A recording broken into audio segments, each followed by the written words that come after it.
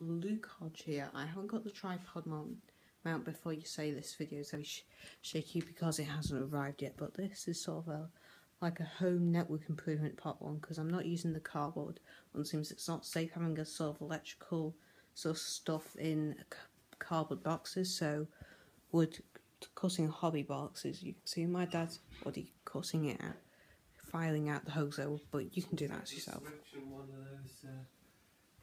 As you see, my dad's only cut the hose. Can you turn around and show them? So you just cut a hobby box and do it like that.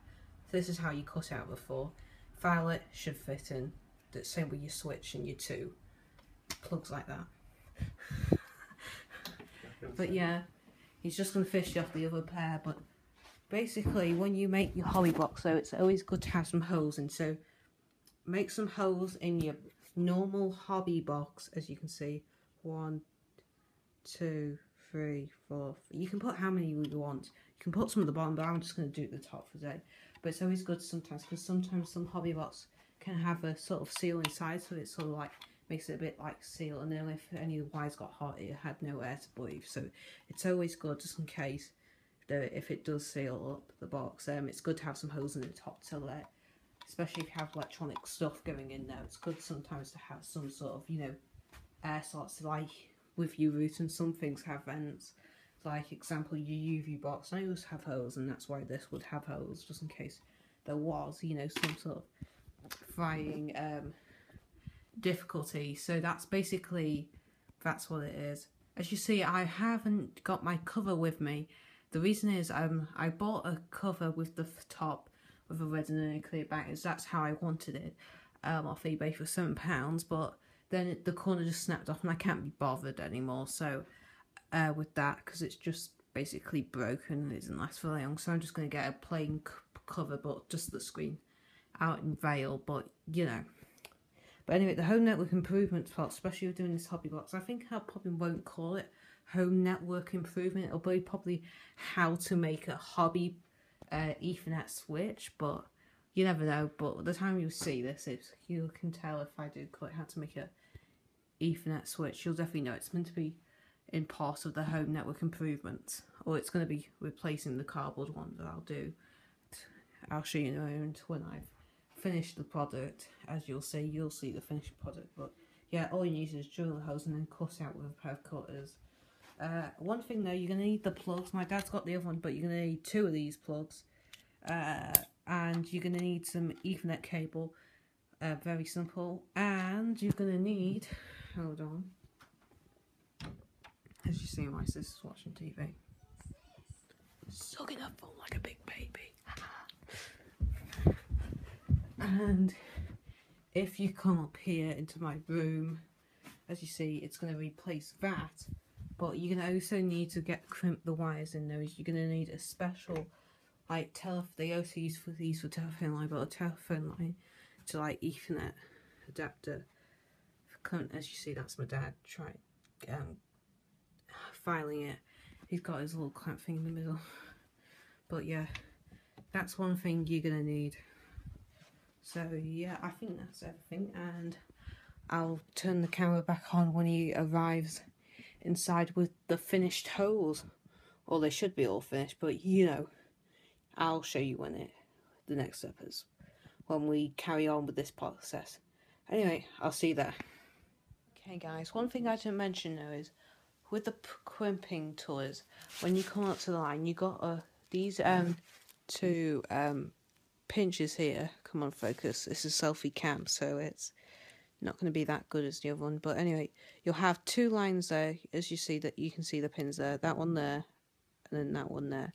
You want it to line that into the plug. You'll find your way, but there'll be more focus videos if you just say how to crimp it in and how to install a wall outlet. They'll show you how to do it.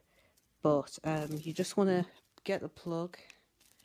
Basically, if I had the plug up, you gotta insert your way in, and then when you do that, you just gotta push it in. You'll hear a click like that.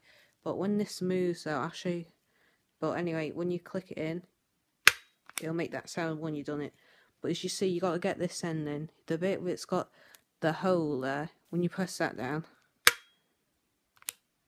it cuts the wire off the end, so you gotta just wear that. If you do that the wrong way, I think at one point I could do it the wrong way, and you could end up chopping and shortening your wire. But sometimes some of them will, but this one seems to doesn't, so it's a good branded one. But just you to be aware of that. That's how you use the crimping device and how you insert it into the plugging unit. But anyway, I'm still waiting for my dad to return, but we'll see you then. Sometimes though, you've got to file some of the hose, because sometimes your appliances, like that little hose there that my dad's filing is the switch hole, and it won't just fit in, so you just got to file your way around to get it to fit. You just got to do a bit of filing and a bit of adjustments. But when you've done that though, you as a testament, you should be able to get it in. If you just got to often go past. What? Test. Not test. You just got to test it, and sometimes you got to take bit off by times. Don't go mad though, because sometimes you can make the hole too big. So just work your way around, and you should make the holes big enough to make all your appliances fit. But anyway, I'll show you when it's finished. As you see, after a bit of fiddling around and a bit of filing, as you see, it all fits in well. You just got to push and fiddle in a bit, but as you see, it all fits well. Nice and flush. All you need to do is just insert your thingies in. Sometimes you can know your Ethernet plugs, but apart from that, it should be very simple. If they don't all both in, you just find which bit you don't have a problem with, and you just plug them in. Do you want that go the other way? Yeah? Oh yeah, thank you for reminding me. So. As you see, you just push them in. Sometimes they can be a fiddle, some bits need filing. As you see, some of them will stick out though, but you can hot glue them in if they're a bit wobbly, but it all depends. In fact, do we want to do one at a time? As you see, you weld them flush and I'll glue them. As you see, they're very easy to do. Press them in. Yeah, do you want to do that both ways? Well, you make sure they're pressed in as far as they'll go. They're pushed in as far as they go. As you see, we're just adding, if you can see or not, we're adding the hot glue to hold them in place. You don't want to go too mad, as I did with my first one, as you see in the like that, yeah. As I did in the cardboard one, as you see, I put a ridiculous amount of glue and then on the top, and then when it started to dry, as you saw, it made a big mess. As I showed how I couldn't use the other plugs before, and why I had to go out to Chester to buy some new ones. But as a part of it was a good experience though. It was a bit of a story though when buying them, as they did look a bit smaller than the others, but they weren't. What do you think? It just concerned me though, so I did end up going to the Chester for a second time, and that was quite the funny part of it. But it was all worth it though, because it was a good fun experience. As you see though, you can just tidy up the string. Yeah, I know, if you want to glue them. But as you see though, after you glue them in, you just gotta let them dry. As you see, this one doesn't need any glue because this one's holding the switch hose in pretty good. It's just sometimes these often need the Ethernet sockets often need gluing, because sometimes they won't often have a good fit. So sometimes, but anyway, sometimes it's good to put hot glue, but if they're all fully secure, they should be fine. But as you see, some of them may need hot glue. But as you see then, of course, we'll do the wiring bit, but I think we'll do that in the house. But of course we're going to have to splice in, so we will have to come back out here, probably to solder the two wires together to the switch seams of that. But apart of that, when it all works out, it should be working great. But apart from that, this is sort of all done at the moment until we move on to the next step. So anyway, just see you in the next bit. Finished product. No, I'm just kidding. But we haven't even finished doing the wiring yet, so let's get to business. I just want to continue the wiring. As you see, I've already crimped some of them down, but not the white and orange stripy one, but just the orange cable you want to splice into to your switch. But apart from that, you just join the rest of the wires as normal with your crimping tool.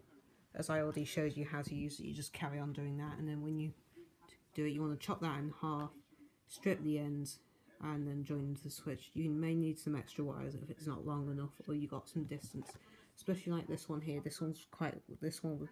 The old one was quite long, so I need to extend the wire, but we may get away with this one. But I don't think so, especially not this end, but that one, we'll probably get to that, but you'll see. Anyway, I'll finish the rest and then I'll show you then what you've got to do in the next step. To do some soldering to join these wires together. So, we're going to be doing that. As you see, we got the old soldering iron. You see, we're just going to tint those wires, as you see there, and the switch. And then the other one. As you see, we just tinted both of those. Let's just do the other wires, the extension ones, to get them both to the switches. And after we've done that, we can just screw the box together and then plug it in upstairs and test it out. And just in case there was a problem, I'm going to plug it into my laptop to test it out first. Somebody's on here, yeah? But I'm sure it's right though, as soon as I know that. Like that. Is that how I'm doing it? Yep, that's what you're doing now. Don't mind if I could do some soldering. Yeah. Oh, no, the solder didn't get on that. Oh, yeah, we go. Okay. Right, you have to put that down there. You gonna swap over? I'll take that. I don't know. As you see. Oh wow, this is a different one. It weighs a lot heavier than the other unit. Hold on a sec, just gonna bend these wires around. Yeah. This is when I first tried to do soldering, doing it one end, and I only burnt my finger off.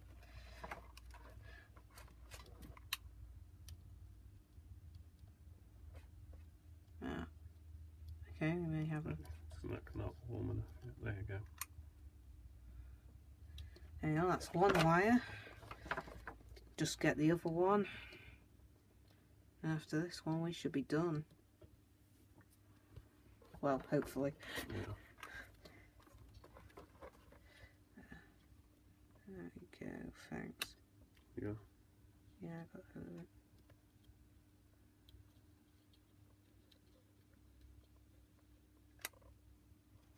There we go, I think those are. Yep, there we go. As you see, we just welded that. Shall I turn it off now? Yeah. There we go. Right, yeah, okay. Well, I'll back off, it's tight squeezing here. As you see, we just soldered. Got the cap now. Switch off. Okay, I did all the soldering as you saw, and the job is done. But I've just found out a problem though. When I came to plug it in, something in the switch is broken because it does not fling back like this. Look. So, and sadly, I don't have another switch left, so I'm gonna have to wait until tomorrow until I can get another one. But that's how you make a switch, though. But there's anyway, guys, that's how you make an Ethernet switch. But anyway, please comment, subscribe, and I'll see you next video. Bye.